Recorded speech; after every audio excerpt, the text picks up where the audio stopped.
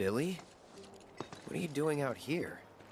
I haven't had much luck at the racetrack lately. Not the good kind, that's for sure. So I came here to train. Train? Here? You don't know where you are? This is the home of the Chocobo Sage, a living legend. Surely you've heard of the man.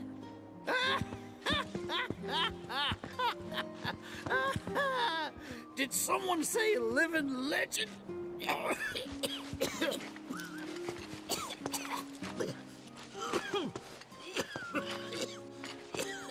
You okay, sir?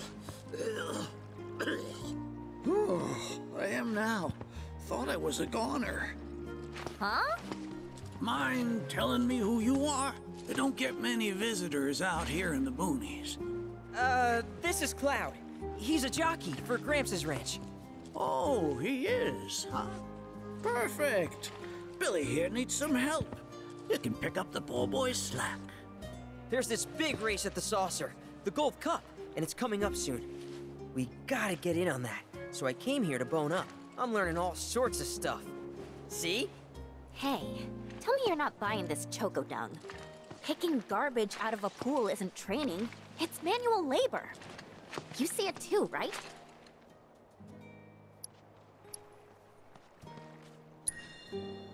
What? If anyone was gonna get it, figures it'd be you. This man right here wrote the book on chocobo rearing. In fact, pretty much all the major breeds maintained these days are products of his techniques. If you can flap your gums, you can move your gams.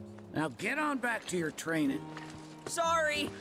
As for you, I know just the thing. One of my chocobos ran off when we put her out to pasture. Need you to find her. Bring her back. You're asking me? Her name is Selena. Ain't your normal chocobo neither. Loves the ocean more than home. The way she makes rolling waves look like solid ground. No wonder she thinks she's the bee's knees. Please, Cloud, would you mind? Just think of it as a favor for me. You've got a gift for wrangling the wild ones. A bird that runs on water? I already found him. There you are, Selena. Well, I underestimated ya. Takes real skill to tame this girl. Skills like those of... Hold on. I know this. I do. Why can't I remember? Oh, damn it! This is gonna bother me all day. Oh. Aha! There we go.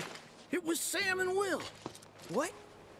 They were far and away my best disciples. As I was saying, you, Cloud, you may well become as talented a trainer as them one day. Did I hear you right? Sam? You gotta tell me everything you know about him.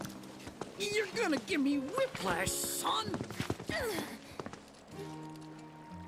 The Sam guy you taught. You mean Chocobo Sam out of Midgar? I do, but why do you want to know? Because me and him, we got history. You see, I'm Will's son. Well, don't that beat all? I'll never forget those two. They had such a powerful passion, and an eagerness to learn, too. Everything they did was for the birds. That's not the Sam I know. Sam's a demon. He led my parents to an early grave. Got them hooked on gambling. Pushed them to rack up tons of debt. And then... That don't sound like him to me. You sure you ain't got your Sams mixed up? It's a common name, you know. Only one Sam in this business. I swore that I'd humiliate him by winning the Gold Cup. Destroy his reputation. Then I'd at least have some kind of revenge for what that bastard did to my parents. Now that that's out of your system, back to it. Excuse me? You heard me. Thought you came out here to learn about chocobos, not to get revenge. Cloud, for your next task, I'll need you to take Selena and gather choco grass, which so happens to grow above bodies of water. You kidding me? This fossil's trying to get us to do his dirty work again?